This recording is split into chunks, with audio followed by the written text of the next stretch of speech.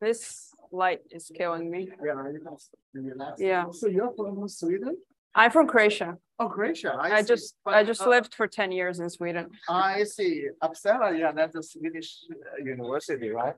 Yeah. Yeah. Yeah. So. Okay. Nice.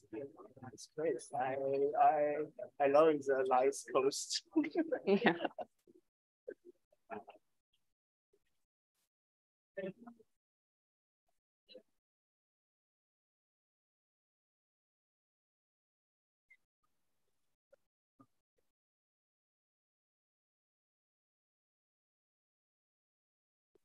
Let's wait for 2 more minutes. Some still other here, and also this elevator is a kind of disaster during this rush period. Sometimes you have to wait for like 5 minutes. So open your seat for the cars elevator packed. Yeah. So it's not 15 minutes as in Europe that you wait. You France, you probably wait. So when did you come to US? 6 years ago. 3 years ago? Six. 6 years. Yeah. So I was at MIT for We discussed your small bit in the chance talk. Yeah.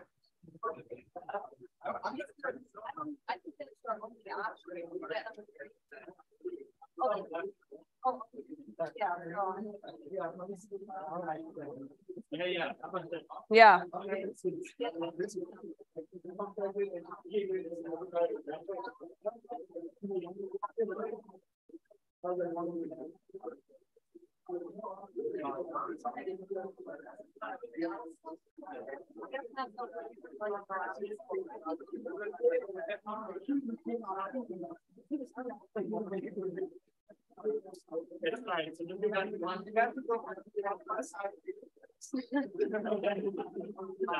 All right, I think we're good. I think we just X out of this. And then start webinar? Start webinar? Yeah. Start? I think so, yeah. I mean, we're ready to go, right? And then if you can just announce into the microphone here. Let's get started. Yeah. All right. Hey. Good morning.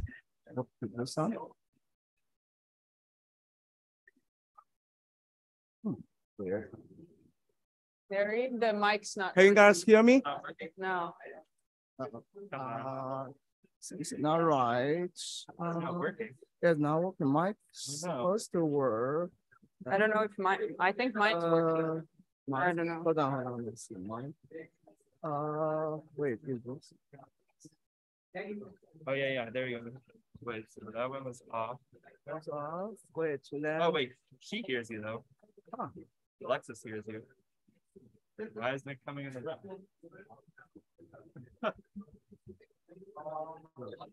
Maybe just speak loud. Okay. Oh, that's but I can show. Alexis says she can hear, but but I'm not. Is my mic working? Yeah, your mic. My mic's working. So maybe. Do you want to borrow it? Okay, I can borrow it. Yeah. Do that. Okay, cool. Can you guys hear me? Yeah, I can. Good morning. Good morning. Let's get started. Welcome everyone to BME seminar series hosted by Department of Biomedical Engineering at the Columbia University. My name is Qi Wen, and I'm associate professor in the Department of Biomedical Engineering. Today, we continue to offer our lecture in a hybrid format with both virtual and live audience. Our speaker will present for approximately 40 to 45 minutes, and we'll leave for 15 minutes at the end for Q&A. For our virtual audience, throughout the presentation, please use Q&A feature at the bottom of your screen to submit questions. We'll try to answer as many questions as possible during the Q&A session at the end. For our live audience, you will have a chance to ask your questions during Q&A session as well. So today we're very excited to have our newest member, our faculty member, the Professor Sanja Vickovic. Okay, I'm right. Okay, cool. Thank you.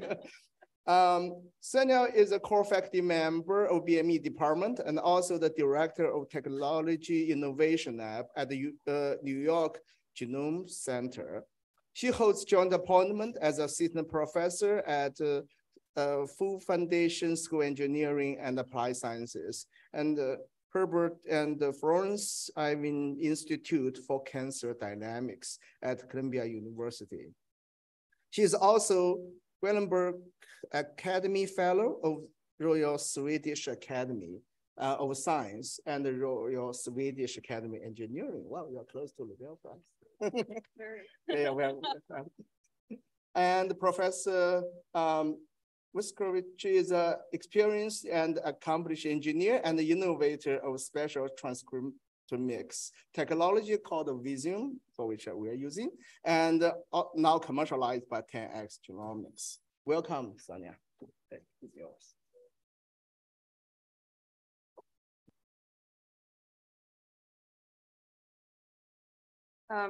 Thank you for that kind introduction. And let me try to just start the presentation and share the screen and make sure everything is working.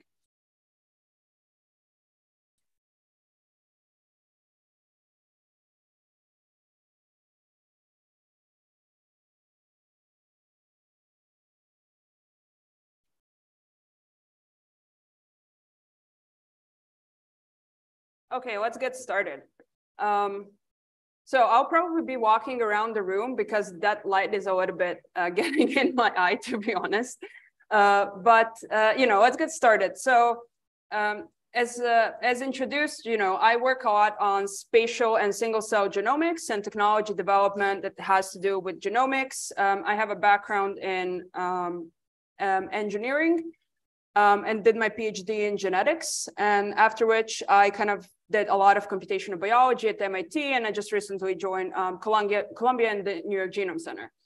So, you know, with a lot of background in genomics and genetics, if you've ever analyzed data, you know how hard it is to analyze that data, given data sparsity and given kind of confounders in your data. And what do I mean by that is that, you know, you can take tissues from patients and these tissues may degrade over time. You have to control for a lot of these parameters. And, you know, it's not just about how the tissue is collected, it's when it's collected, what other risk factors the patient was exposed to.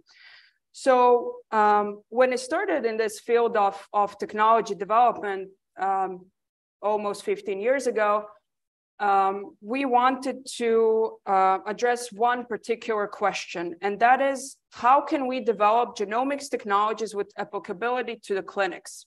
So we asked one simple question: which of these technologies in the clinics is used every day and has potentially the largest impact? And we, of course, came about pathology. So what you're looking at in this picture is, you know, tissue microarray, which this means that it's 50 circles. In these 50 circles, you have a representation tissue from 50 patients, and you're looking at 50 colorectal cancer patients. And then a pathologist will look at the pink and purple shading of these cells, and, you know, these have been stained with a particular dye. And based on this shading and the shape and size of these cells and how the cells are connected in the tissue, the pathologist, after years and years of training, can make a diagnosis. And then potentially, based again on the expertise of that particular pathologist, he can potentially say something about the grading of that cancer, which stage the disease is at. Again, sometimes this pathologist could get help from staining from a couple of markers. This basically means that, you know, some of the diseases we've studied for many years. For example, in breast cancers, we have the HER2 marker. We can stain these tissues for a HER2 marker and see if any of the cells pop up as positive and how many cells pop up as positive and where these cells are located. However, it's actually extremely hard with this type of data to make de novo discoveries.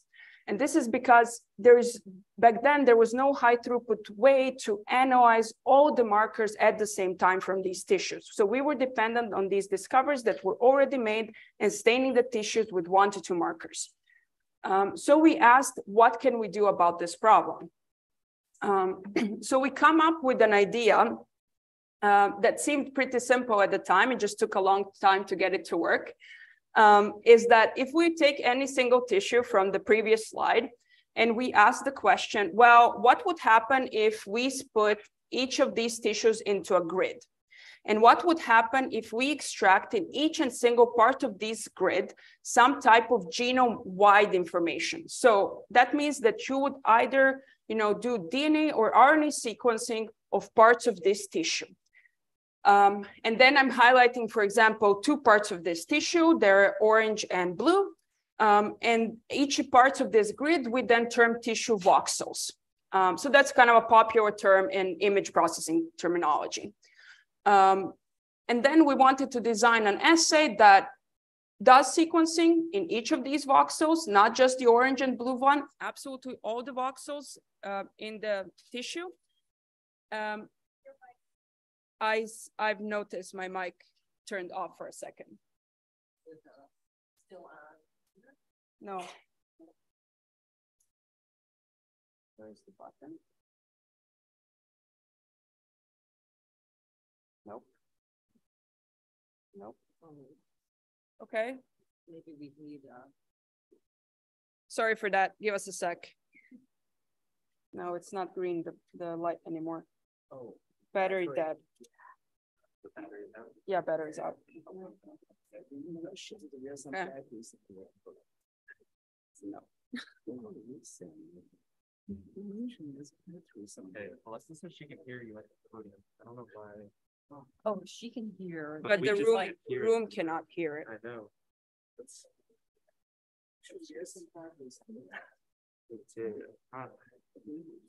Is there a charger we can connect?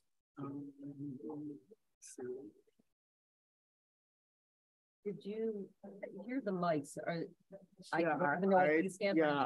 tried. I turned all them on. Nothing happened. Yes. No. No. And everyone is pretty low. I think it probably because the source on the Zoom is different. I mean, maybe if you stand here and speak loud enough for the room, that's Zoom here with that. You okay?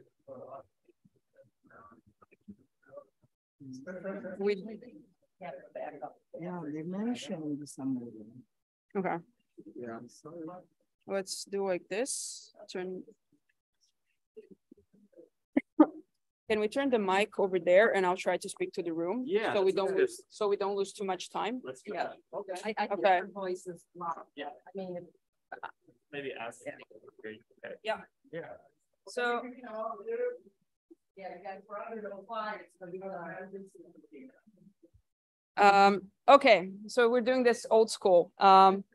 Actually giving a lecture and not standing behind the podium.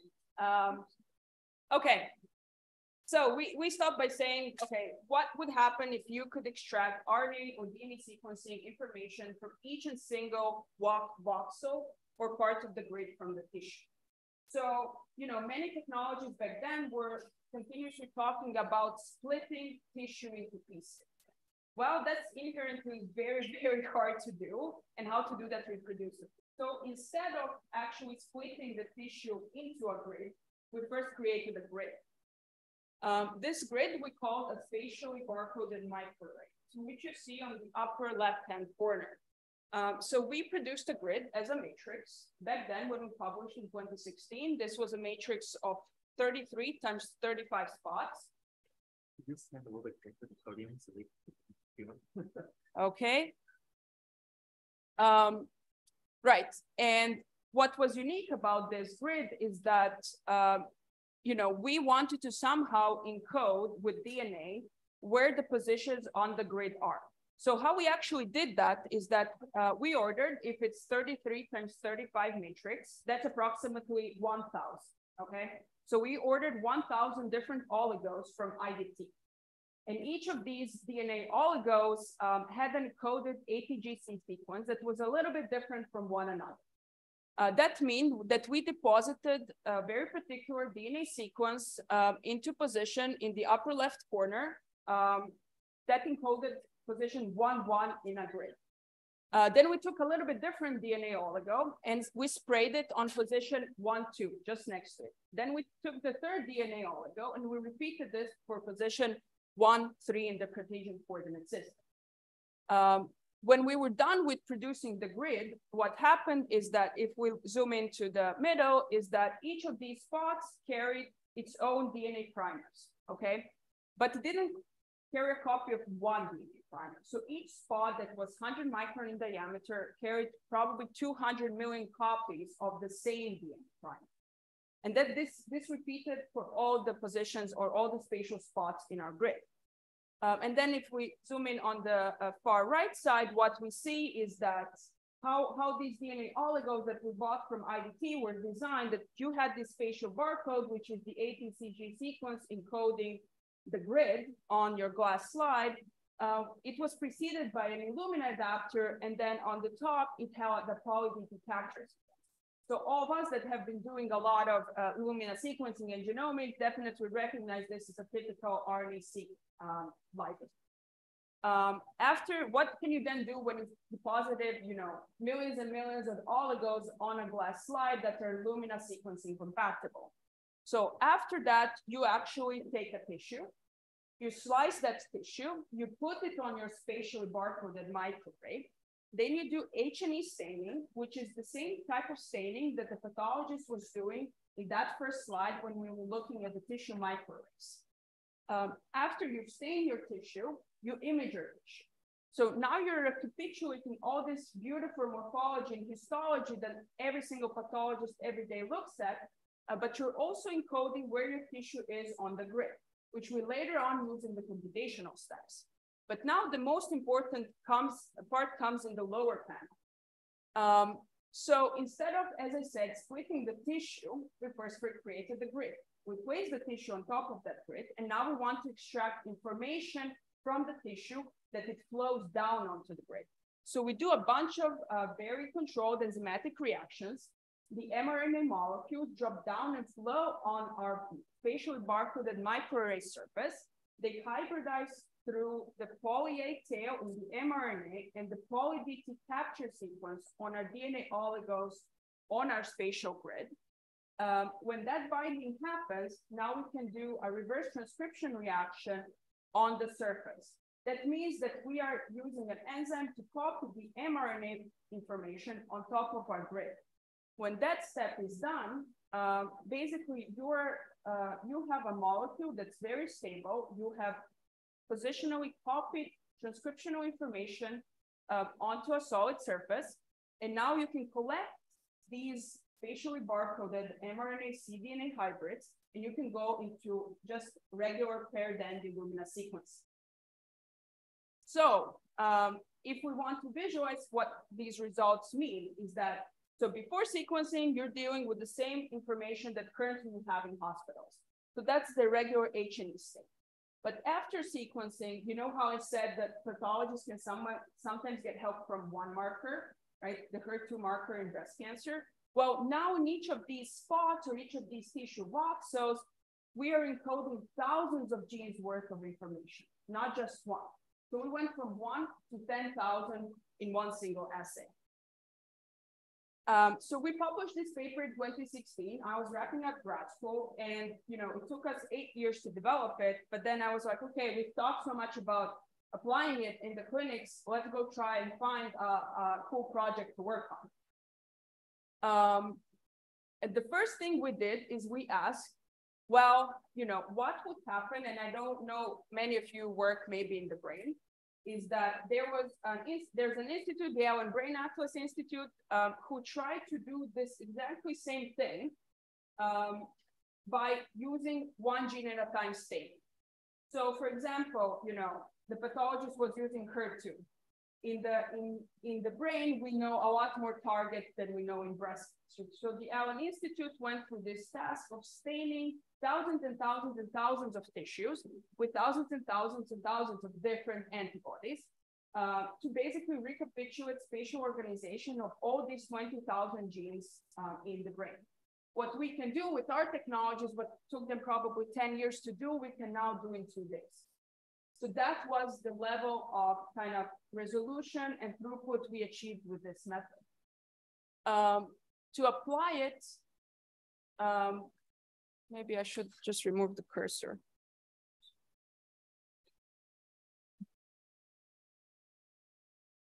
I don't know if that will help. Remove that top part. Yeah. Hopefully. Well, I'll continue anyways.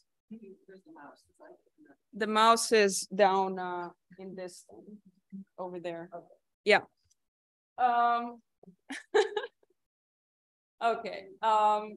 So apart from like applying it in the mouse brain, when you work with technology, it's probably the first system you would go to because it's well studied. We know how the cells behave, how they're distributed, what the organization looks like, right? But then we tried to do a little bit harder problem. So can we apply this technology to study disease? So we paired with Professor Kamal Patnani, who's currently at Columbia University Medical School, and is also core faculty member at the New York Genome Center. So we asked whether we can study ALS. So to be honest, 2016, 17, I didn't even know what ALS was. But you know, since then we've learned, and I've learned a lot about it. So ALS is motor neuron disease, which basically means, as the name says, is that your motor neurons die over time. What we know about ALS is that motor neurons that die over time are located in a very particular part of the spinal cord. So it either starts in the lumbar or the bulbar part of the spinal cord. Unfortunately, you know, I would say in all cases, it's still fatal, 3 to 5 years after diagnosis. And what else we know about ALS is that, well, the more the motor neurons die, the more severe the symptom the patient has. And again, unfortunately, 3 to 5 years later, the patient dies. There are a couple of known genes that are implied in development of ALS, but you know, 90% of all ALS cases are sporadic. What we also know about motor neuron loss in this particular part of the spinal cord is that it involves self-autonomous and non-autonomous processes.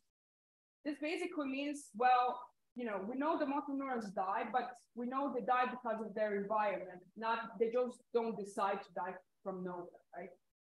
So I think this was a good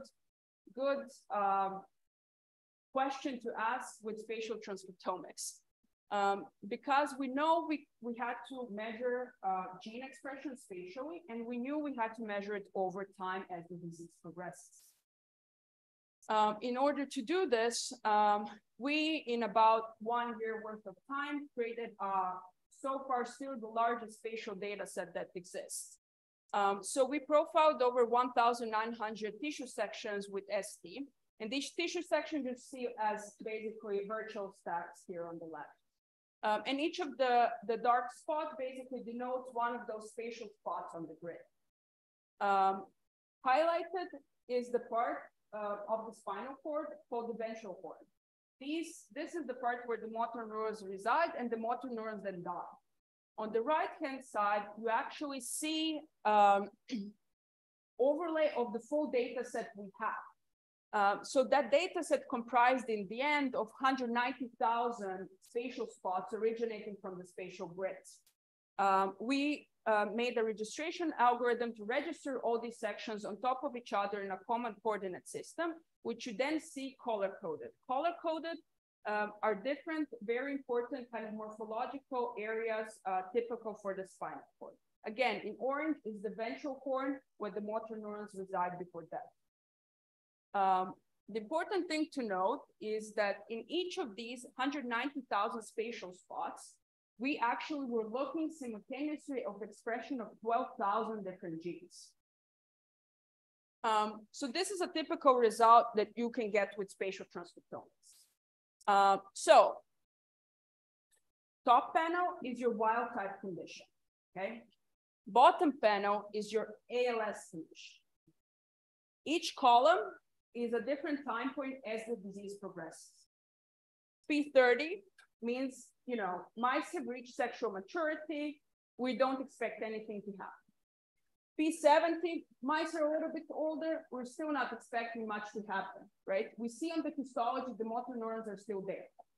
Well, at P100, at P120, which is end-stage disease, basically we see how the motor neuron loss progresses from the histology. So we know also from the histology and from the symptoms, by tracking the mice are definitely exhibiting the disease, okay?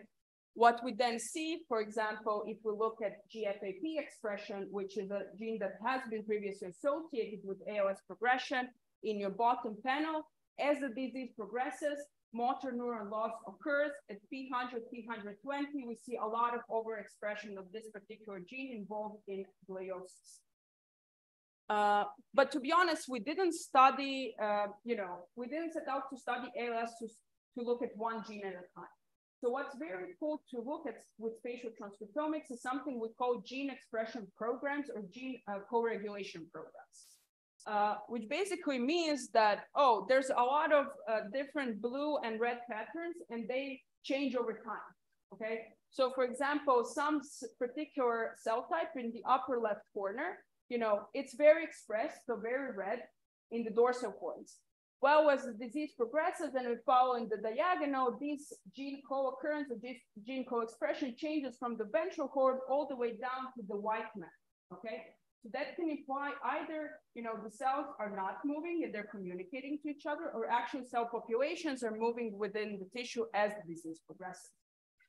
In order to kind of be able to say something more about the cell populations, we integrated spatial transcriptomics with single nucleus, or you can do single cell RNA sequencing, which means we are taking published reference single cell or single nucleus data sets and marker genes of these cell populations, and we're mapping that in concordance to our gene expression programs from the previous slide.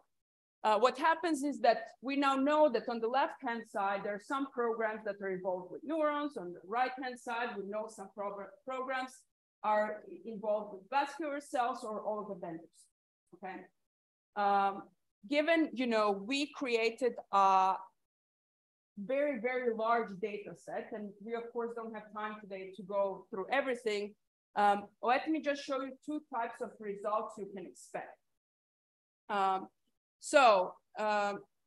Top panel, we are looking at log fold changes. That's on your y-axis. And we're looking at log fold changes, what's overexpressed in your ALS condition versus the wild type condition. On the x-axis, you're again going through the different time points. So P30, 70, 100, 120. So what happens, and then we're looking in the ventral horn where the motor neurons are dying. We see at P100, P120, a lot of things are up or down regulated because now the motor neurons have died. And of course, any gene that we find interesting, we can also go and confirm and validate using these a little bit older methods like immunofluorescence, like the pathologist would still do. We can still do that. It just takes a lot of time to validate a lot of targets, right? But I think what was more interesting is that we see upregulation of some of these programs already at the time point P70.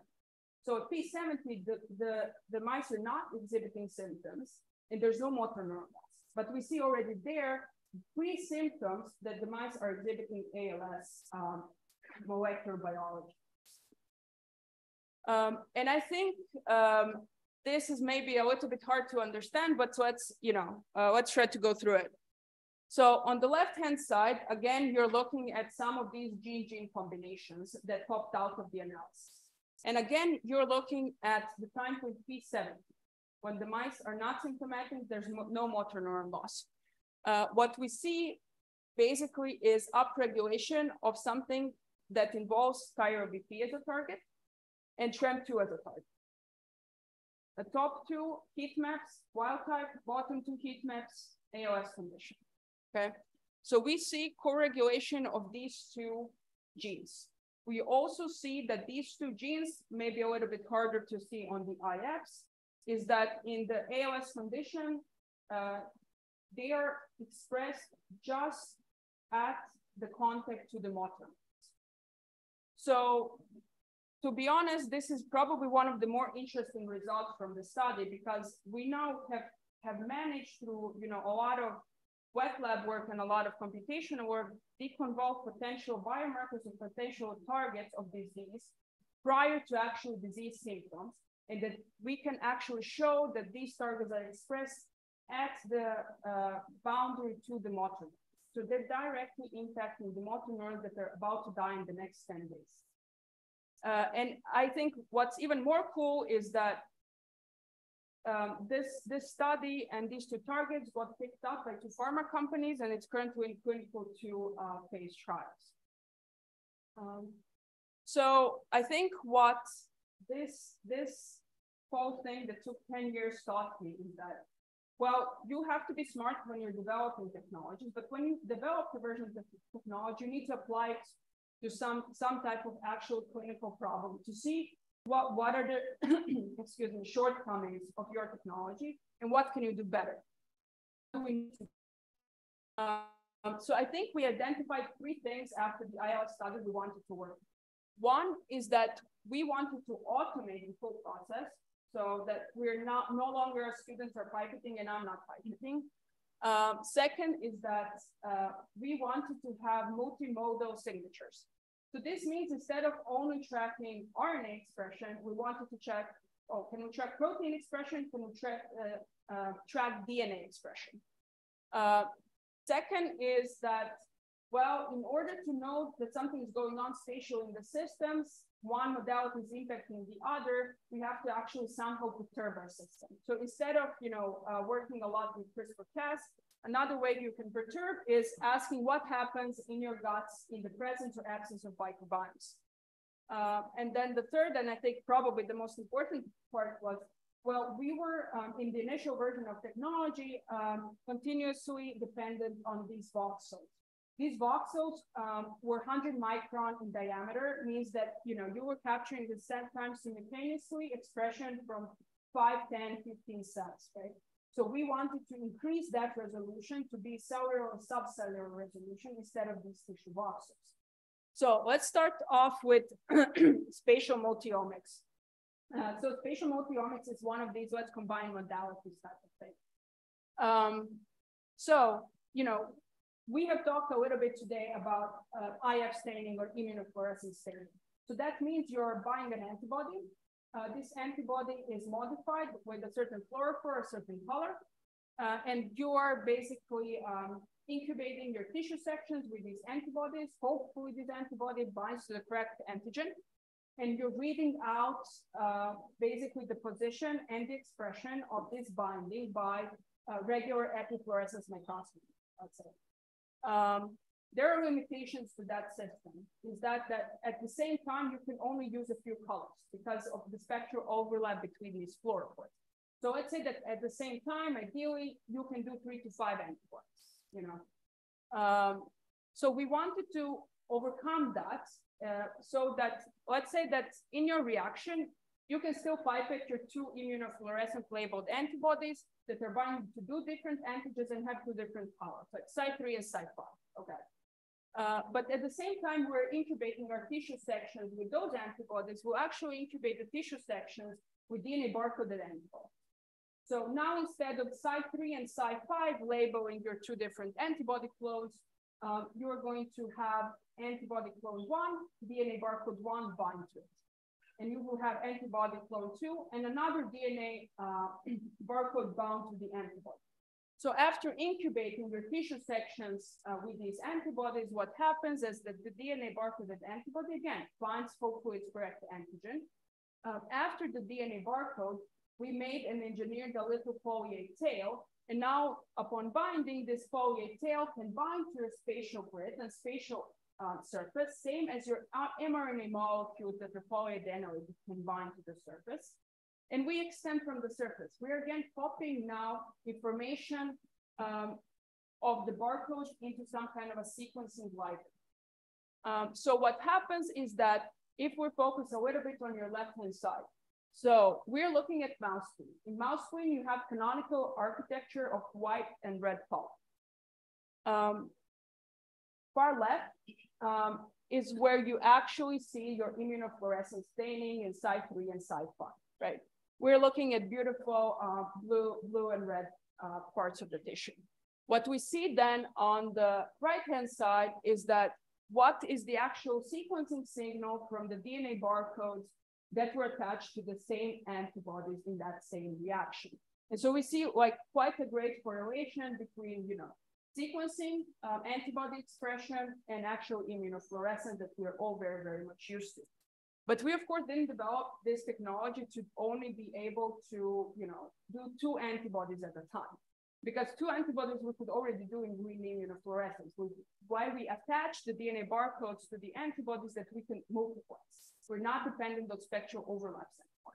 So what happened then on the right-hand side, well, we can put in much more of these DNA barcoded antibodies. In fact, we put more than 50 antibodies at a time, just for the purpose of screen showing you 6 different antibodies here.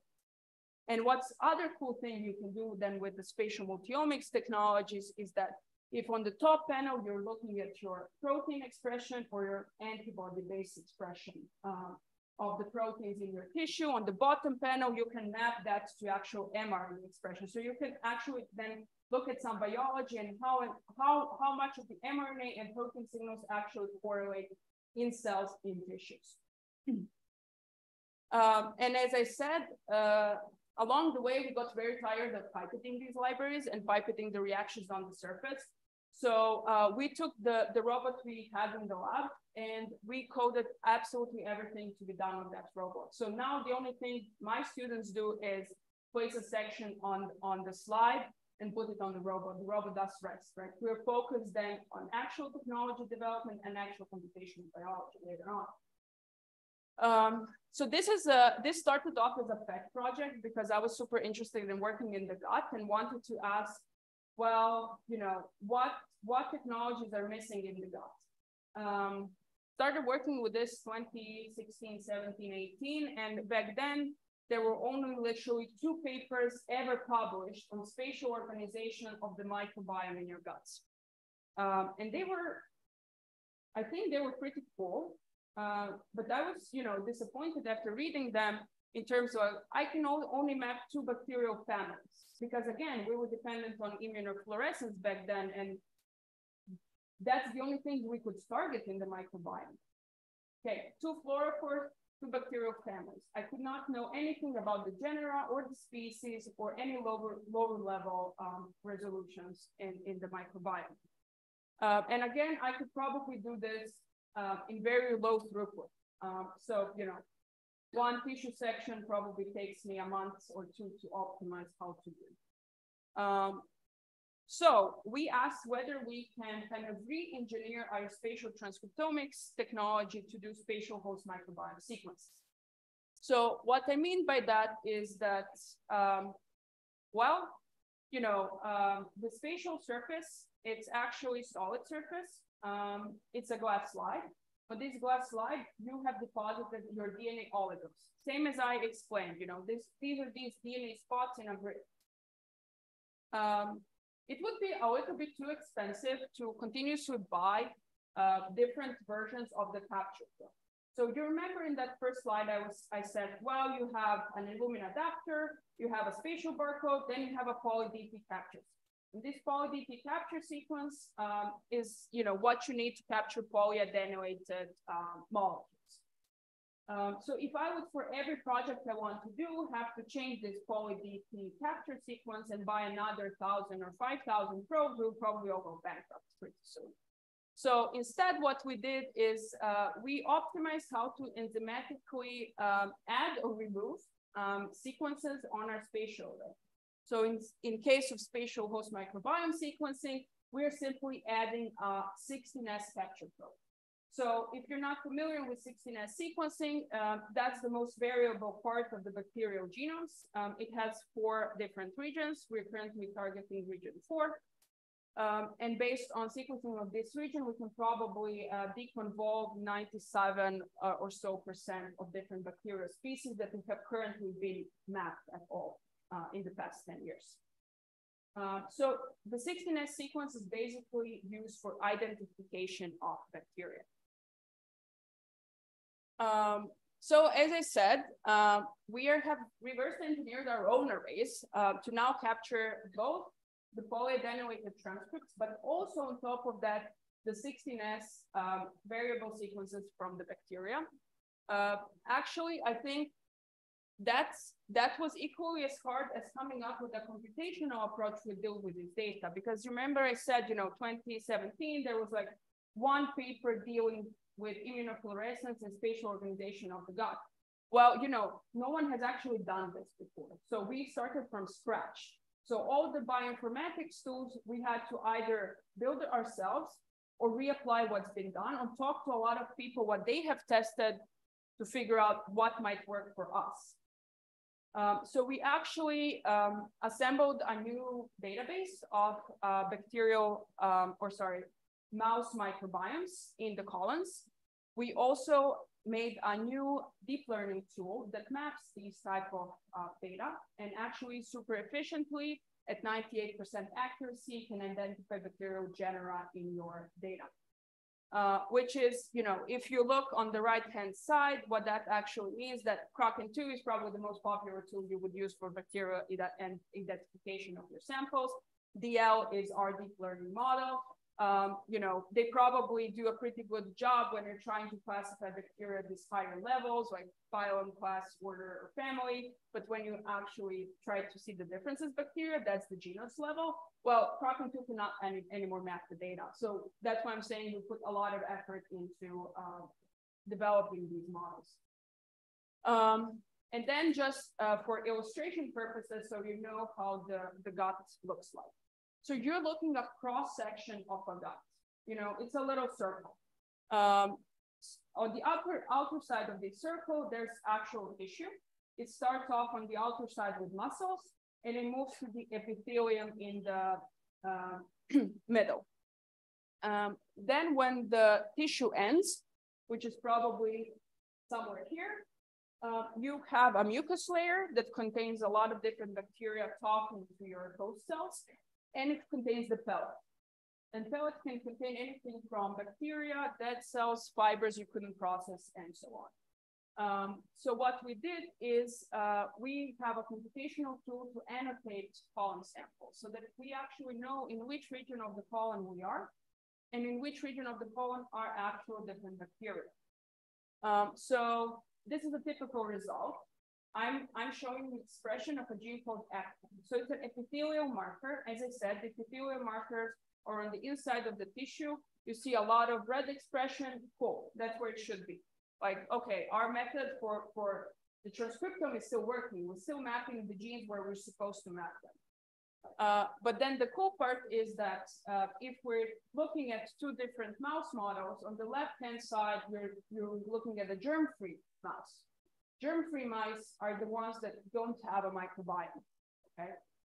We have depleted the microbiome out of the mice. The right-hand side, it's an SPF mouse, or you can just call it your most regular laboratory mouse. It has the microbiome, everything's functioning as it should. So what we see is that with our spatial host microbiome sequencing on the right-hand side, we know that the bacteria are in the pellet and in the mucus where they actually should be. Again, fantastic. We know that the method is working. So now comes the fun part. So we're now focusing on this one particular very thin part of the tissue called the apex of the crypts. So the apex of the crypts are where the cells in the colon are most differentiated. Those are the epithelial cells that receive the signals from the bacteria. What we see in the apex of the crypt, we see expression, and I don't know if you're familiar, but on the top panel, you're looking at TSNE plots. This is basically dimensionality reduction plots of expression of certain bacteria. We see what we call 4 clusters. These 4 clusters represent 4 different parts of the colon, going from the apex, upper mid, base. So we're going from where the bacteria talk to the host cells directly to actually how it goes down in the tissue, whether any of the actual bacteria penetrate down into the tissue, which has not been known so far. So we see in the apex of the crypt a certain expression of bacterial genera. And then what we did, again, computationally, we mapped it on published single cell and single nucleus RNA-seq data to try to decompose which cell types are actually present there and which cell types are actually talking to the bacteria in the different regions. This is probably the toughest slide to understand, but I'll do my best. So you're looking at a heat map. A lot of red means a lot of positivity and a lot of expression and a good p-value, okay? Pretty simple. The heat map is split into two. The upper part is the SPF mouse, so the wild-type mouse that actually has the bacteria. The bottom part is the GF mouse, the germ-free mouse that has no bacteria present. What you see on the rows is notations of different cell types from the previous slide. And then just next to the cell types, you see which actually bacteria are present and talking to these cell types. So what we see, for example, if we focus on the upper right corner, the flavonifractor bacterial genus is talking to different neurons, glia, enteroendocrine cells, fibroblasts, tough cells, okay? Let's focus on the tough cell. So the tough cells that are in the presence of bacterial genus flavonifractor are expressing actually, you know, some different programs. And these gene programs are connected, for example, to toxoplasmosis, plateau activation, enzyme receptor interactions, and so on. Okay, so that means tough cells in presence of flavonifractor express these gene expression programs. Okay, let's look at tough cells a little bit down when they're talking to Coppercoccus. When they're talking to Coppercoccus, they perform renin secretion, a completely different program, right? We can go through this task all the way down, but what you see in the GF mouse is that, well, when there's presence of no bacteria, tough cells don't express these programs. So it's a direct way to measure crosstalk between bacteria and host cells through these gene activation programs. Let's just skip that. So, well, you remember I said, well, now let's stick to the third part we had to solve when, you know, after the ALS study is, okay, let's go back to some technology development. We knew we needed to increase the resolution of our spatial grid. So a simple way to do that, if you're looking on a spatial grid from 2016 on the left and the big tissue voxel is, well, let's just produce a much denser grid. I think that was probably the hardest engineering undertaking we took in the last 10 years, how to engineer very, very, very dense microarrays. But we were lucky that we started a collaboration actually with Illumina, who's the popular sequencing provider. But before they were a sequencing provider, they were actually a microarray provider, as most of these companies are these days. So we asked, how do we go from the left-hand side, which is our original 100 micron resolution array and 1,000 different oligos from IDT to making a very dense grid. So if you want to make a very dense grid, that means that you have to have a lot of DNA oligos and a lot of small spots. So we created a grid that's approximately, let's say, 2,000 oligos on the right and 800 oligos on the Y. Well, if you would buy these oligos from IDT, that's approximately 1.5, I think, million different oligos. And IDT would be like the new Google, and we would, you know, not exist because it would probably cost us like $30 million to buy this. So we were, of course, never going to do that. But we kind of found this old technology called barcoded bead arrays. So actually, these beads can be pretty small. I think Illumina produces them from 0.5 to 5 microns. We just chose one that was pretty really easy to read out for us. That's 2 micron resolution beads. But, you know, these beads have to carry their own unique oligo, which means we have to go through a process called bead pool generation.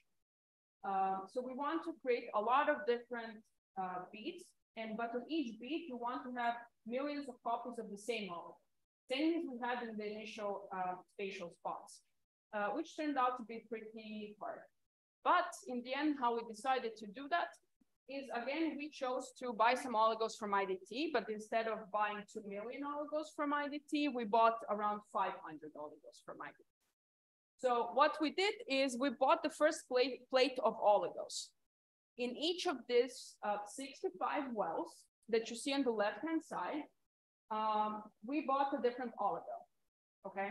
And each of these 65 wells in the plate, we added beads. With some quick chemistry, these oligos attached to the beads. So what happened is that now in 65 wells, we had 65 different bead moieties, as we call them. In each of these wells, the beads all had the same oligo. What happens next is that we collect all these 65 wells worth of beads into one tube. Now in this tube, you have a mix of multiple copies of the 65 bead moieties. Then we go to our second IDT plate that has a second, oligo. Again, 211 different wells. In these 211 different wells, we add the mixed bead moiety that has the 65 different beads in the tube. So we add in each of the 200 wells some of the 65 beads. We don't know which ones, some we add. Again, quick chemistry occurs, and what happens now is that after that reaction is done, and you have, again, collected from 211 wells all the beads in your tube, is that now your bead pool increased from 65 beads in a reaction to 65 times 211 different beads in your tube. Let's repeat that one more time. Again, we put now the second bead pool into the third IDT plate with the third oligo. Again, click chemistry happens. After we collect everything in the tube, now our tube has 65 times 211 times 211 different beads. And this is kind of then what actually one design on one bead looks like. So you have oligos from plate A, you have oligos from plate B, and you have oligos from plate C. On one bead, you have millions of copies of this one full spatial oligo. What you do next is that you take a silicon wafer. This basically means you take silicon, you acid etch it in particular little wells, and you make certain patterns on the wafer, which look like this. They're hexagonal. Each little well that we etched was 2.05 microns. If you load a 2-micron bead into a 2.0 micron well, means that only one bead per one well. Right? There's no space for anything else, which was great. Then, you have loaded your bead pool on top of this glass slide, and you have to go through a decoding process. So before, we, in the old version arrays, we would buy the 1,000 oligos, and we know exactly like, oh, capillary goes to this oligo, and it transfers it to this position on the glass slide. There was no decoding. We know exactly where we deposited each of the 1,000 oligos. Well, now we just in a tube met synthetic oligos, right? So if we deposited them randomly on a surface, we have no clue where the oligos ended up, but we know exactly which oligos we used from the start. So I don't think I have time to guide you through how the decoding process works. I'll just tell you that, it's done at Illumina. Thousands of arrays are decoded by hybridization chemistry in about 3 hours. And what you get in the end is, again, your spatial array on a slide on which you can deposit tissues. How to do that is that, again, section, stain, image, do the reactions on the surface, collect the polyadenylate transcripts that are binding to the poly-DT capture sequence, extend sequence, okay? So what ends up in, a 2016 technology, which is, still on the tissue boxes now, in 2020, 2021, we're doing HDSC or high definition spatial transcriptomics, which is after sequencing at 2-micron resolution. So you remember, how I said we could recapitulate what the Allen Brain Atlas did with the mouse brain in a couple of days. Now we're actually at the better resolution than the Allen Brain Atlas in a couple of days. We're not looking at voxels, we're looking at subcellular resolution. And then again, if we're looking at the cross-section on the left-hand side of the mouse brain, this is the olfactory bulb, which is just the front of the brain. You're looking at the left and the right hemisphere, which should theoretically be symmetrical. And color coding is basically the color-coded beads on our HDSC slide by very canonical morphology of the brain. So the known kind of regions of the brain. But then on the right-hand side, what we're doing is if each row is just a name for the region of the brain, and on the x-axis is all the possible different cell types we have known are previously been associated with the brain. We can map, for example, 3, 5, and 6 in red. The little acronym means olfactory bulb inhibitory neuron 1, 2, and 3. We can map that particular cell type to a granular layer that's marked in red, which is this kind of middle part of the mouse. Again, we can finally go to our HER2 positive samples or breast cancer samples that we wanted to study 10 years earlier. And now we can finally, with HDST, map what's going on in every single cell in the biopsy that's being collected. And again, map a lot of gene programs on top of that. I think now we're at the stage, so we went through, another round of 4 or 5 years of technology development, and now we're at the stage where we want to apply these technologies to answer some questions. Some that I can think about would be cool to try to address in different diseases is so saying, spatially, which cells are disrupted, which cell programs change in space and time. Can we actually map the function of these cells to disease states? Can we potentially come up with computational approaches and algorithms that will tell us which exact communications are disrupted between cells? What are the actual extrinsic versus intrinsic cell signals? And I would very much like to work on what's the effect of the drug in the system. Not sure we're there yet with the technologies, but something definitely to think about. I think my lab, going forward, at least in the next year, will focus on 3 main topics. One is how we can actually very smartly, statistically design spatial studies, which means, well, if someone comes to you and says, I want to do a pilot, right? Well, I'm saying, okay, give me 1 section worth of data. This 1 section worth of data, we can now predict, I think you should do so many individuals, so many tissue sections, so many replicates, right? To be able to have enough power in your study design. So this might seem trivial, but no one has actually done spatial power design before. So we were also kind of, reading 60, 70-year-old papers to try to figure out, does any of that apply to what we're doing? And it didn't, but it at least gave us some ideas where to start. The second thing is I will focus a lot on mapping these cell-cell interactions and communications in colorectal cancer and as colorectal cancer progresses, with a huge cohort in my lab in Sweden that will kind of provide these samples. And then I think, the third part is I have talked to a lot of people who have tried to use Victim. It's the technology that's now commercial by 10x Genomics. HDST will be as of Q1 next year. And I think everyone's stuck at the computation. They're stuck at understanding their data. They're also stuck because they don't have the computational resource that needed to actually run this data. With Professor Satija at NYU, we have started the collaboration of actually scalable computational design for spatial studies. With this, I will end to give us a little bit of time to try to chat. A lot of thanks to the funders and mentors. And, if you have any questions, please do reach out on my email.